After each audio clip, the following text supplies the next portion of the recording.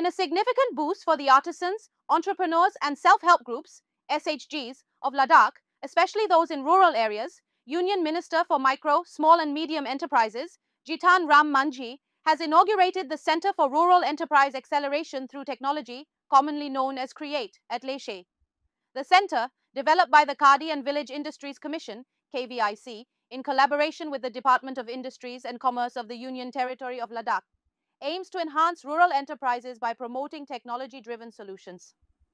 This new facility is expected to play a pivotal role in supporting small and traditional businesses, including those engaged in handloom, handicrafts, and the renowned Pashmina industry. The inauguration ceremony was attended by Minister of State for MSME Shobha Karandlaje and Lieutenant Governor of Ladakh, Brigadier Dr. B.D. Mishra, retired, KVIC Chairman Manoj Kumar, Secretary of the Ministry of MSME, SCL Das, as well as other prominent officials and entrepreneurs from Ladakh were also present virtually. In his address, the Lieutenant Governor of Ladakh appreciated the Ministry of MSME for its ongoing cooperation in improving the livelihoods of small enterprises in the region. He highlighted the importance of traditional crafts, stating that Ladakh's Pashmina is now synonymous with the region itself. He added that the CREATE Center will play a crucial role in enhancing the skills and income of local artisans and entrepreneurs.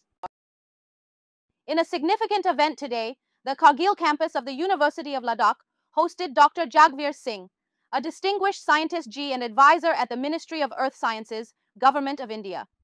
Dr. Singh's visit underscores the growing collaboration between academic institutions and the scientific community, with a focus on advancements in earth science research, which play a crucial role in both national security and environmental resilience.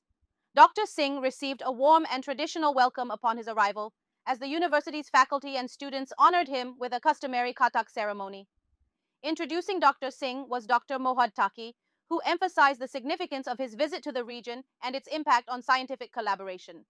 During his keynote address, Dr. Singh highlighted India's leading role in meteorological and climate services, particularly in the areas of disaster preparedness and weather forecasting.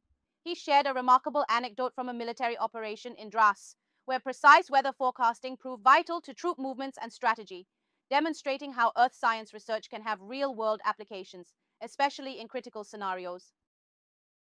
In a significant development from Ladakh, the chairman and chief executive councillor of the Ladakh Autonomous Hill Development Council, Leh, Tashi Gyaltsen, led an important delegation today to address the ongoing army land issues in the region.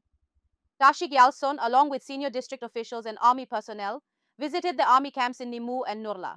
Gyaltsen was accompanied by the Deputy Commissioner of Leh, Santosh Sukhadev, as well as councillors from Kalsi and Basgo constituencies and various administrative officers. Senior army officials, including Brigadier KMS Rana and Colonel Pushpender Singh, were also part of the discussions. The visit started at the Nurla Army Camp, where a detailed presentation was given by S.N. Mehdi, outlining the historical and current status of the Nurla military station. These deliberations are seen as crucial to resolving the ongoing army land issues in the region, with both the civilian administration and military leadership working together to find a solution. With this initiative, both sides are hopeful for a resolution that will address the concerns of all stakeholders and ensure a peaceful outcome. We'll bring you more updates as the situation develops. Chairman and Chief Executive Councillor, CEC, of the Ladakh Autonomous Hill Development Council, LAHDC, Kargil, Dr. Moor Jafar Akun, has inaugurated a new Public Works Department guest house at Pipiting in Zanskar. The guest house, constructed under the state sector scheme, has been completed at an estimated cost of 3 crore rupees. The newly constructed guest house is expected to significantly improve accommodation facilities for visitors in the region. In addition to the inauguration, Dr. Akun laid the foundation stone for the upgradation and beautification of Karyokma Zangla in Zanskar. The project, with an estimated budget of 3.5 crore rupees, is part of the district capex plan and aims to boost tourism and enhance the area's appeal. Addressing the gathering, Dr. Akun congratulated the villagers and the Queen of Zangla, expressing his optimism about the project's potential to elevate tourism and bring new opportunities to the region.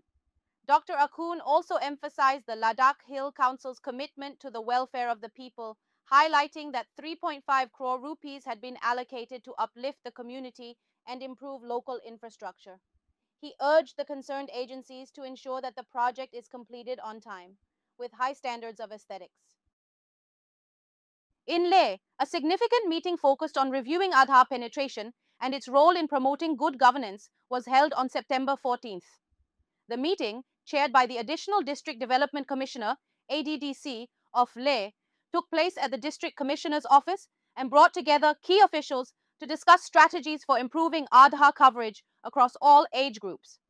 During the session, Tayyef Mir, Assistant Manager of UIDAI Ladakh, presented a detailed overview of the district's Aadhaar saturation status.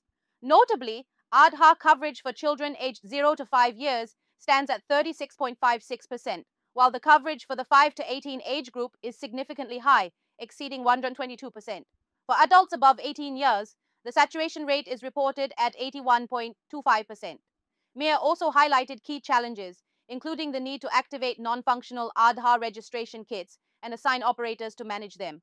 He also emphasized the importance of conducting more public awareness camps to educate residents about Aadhaar registration and the updating process. The ADDC stressed the importance of improving Aadhaar coverage across all demographics and urged the public to update their Aadhaar details, such as linking them with mobile numbers and bank accounts to facilitate direct benefit transfers for government schemes. Additionally, all departments were instructed to prioritize Aadhaar seeding to streamline services and enhance governance. In a first-of-its-kind event, the district of Leh hosted its inaugural Boti and Arabic Foundational Literacy and Numeracy Teaching Learning Material, FLN-TLM, Mela at Eco Park on September 13th. The event, aimed at enhancing teaching learning methods in schools, saw enthusiastic participation from 80 schools across the district. Teachers from various schools across zones Leh Nyoma, Durbuk, Karu, Kalsi, and Nubra showcased their creative and engaging educational materials designed to boost foundational literacy and numeracy in the Boti and Arabic languages. This interactive platform allowed educators to exchange ideas and refine their teaching strategies, making the event a hub for collaboration and learning. Honorable Deputy Chairman of LHDC, Leh, Tsering Angchuk, graced the event as the chief guest. In his address, he lauded the efforts of the participating schools and commended the teachers for their dedication and creativity. He emphasized the importance of such initiatives in improving the quality of education in the region.